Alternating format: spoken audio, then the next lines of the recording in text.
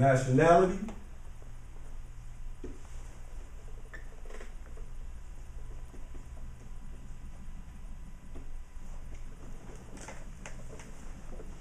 jurisdiction,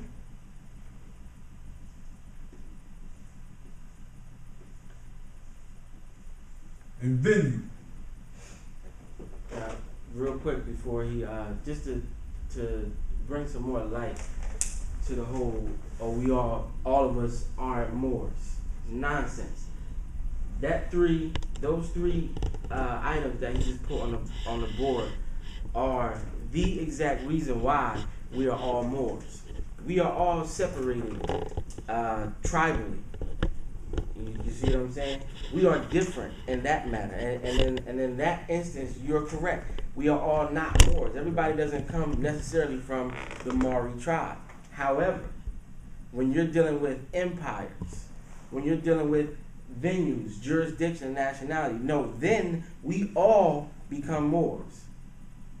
You see what I'm saying? You stand politically. In that regard, it's an entire different issue outside of just tribalism. We were not just sitting around as, okay, it was this tribe and that tribe. No, we were coming together as tribes and making governments. That's where the colloquial term of Moor comes from. It don't come from Europeans.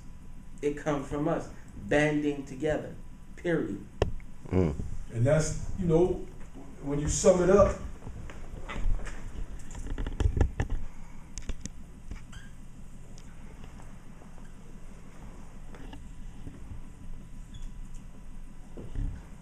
status.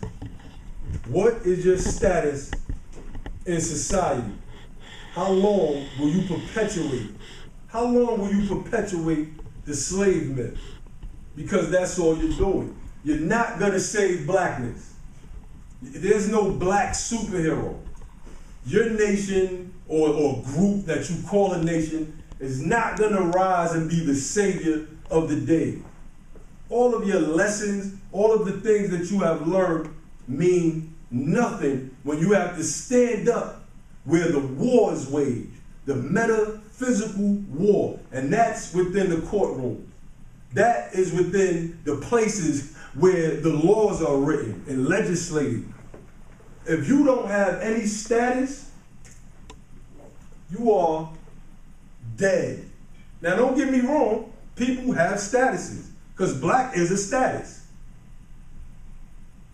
But it only exists in the fiction. It's not real. More has existed since time immemorial.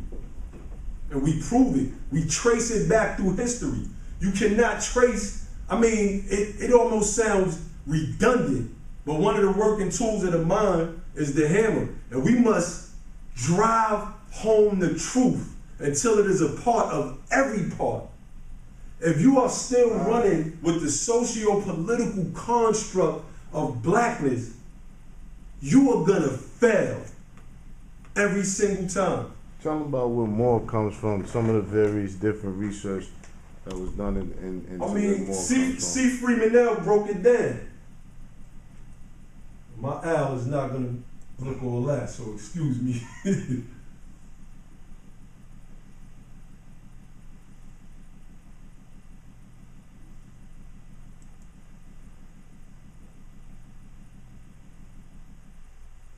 This is the best I can do for right now. But this is how C. Freeman broke it down.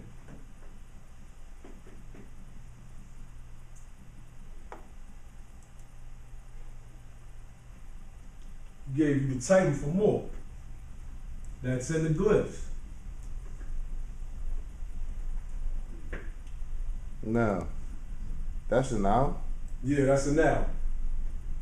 So it just looks crazy. Yeah, no, I'm just saying. So what about people who say the devil's side, that mean the owl? When you see them standing there going like this, what they are doing is letting you know that we are versed in your Babylonian sciences that you created.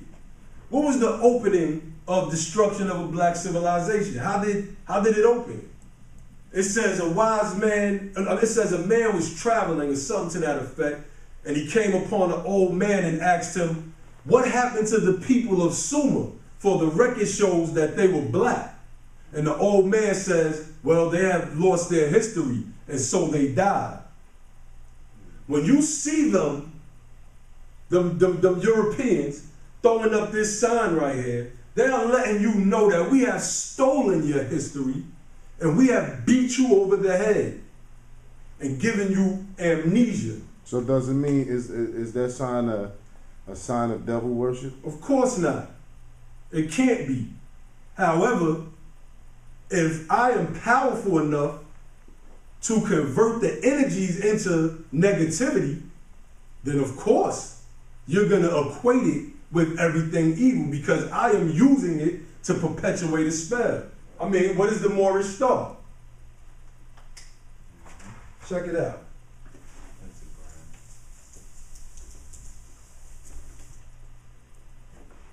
They show you the Moorish star. 5-pointed star. Love, truth, peace, freedom, justice. However, when you see satanic worship, for the most part, you see it like this. I ain't never drew this thing upside down before, so bear with me. But then you see them outline the goat and all that.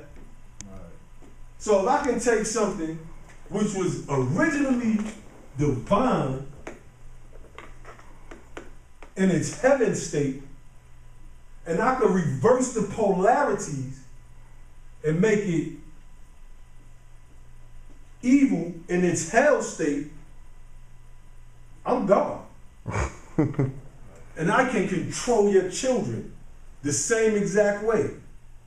Now, you know, the thing too is when they talk about the devil means adversary. That's all it means. It means someone that's adverse. Now, what does the European do?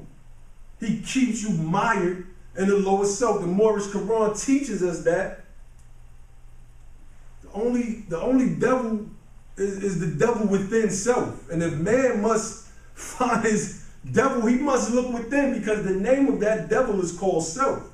If I can keep you mired in your lower self while subconsciously supplanting the idea that the devil exists outside of self, I'll control you forever. This is why you could write the word enemy on the board so that people could see the word enemy, E-N-E-M-Y. Because the enemy is in me. That's what they don't understand. The word enemy is exactly the inner me, the inner self, the inner me. Look at the phonetics. Enemy.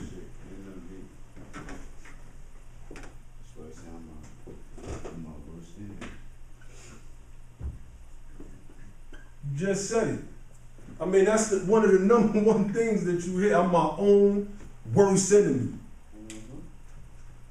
Now they told you. Now the deep thing about it is, when all of those other guys, all of these other, teachers came or whatever the case may be, and told us that, we God, God is within you, God, you God.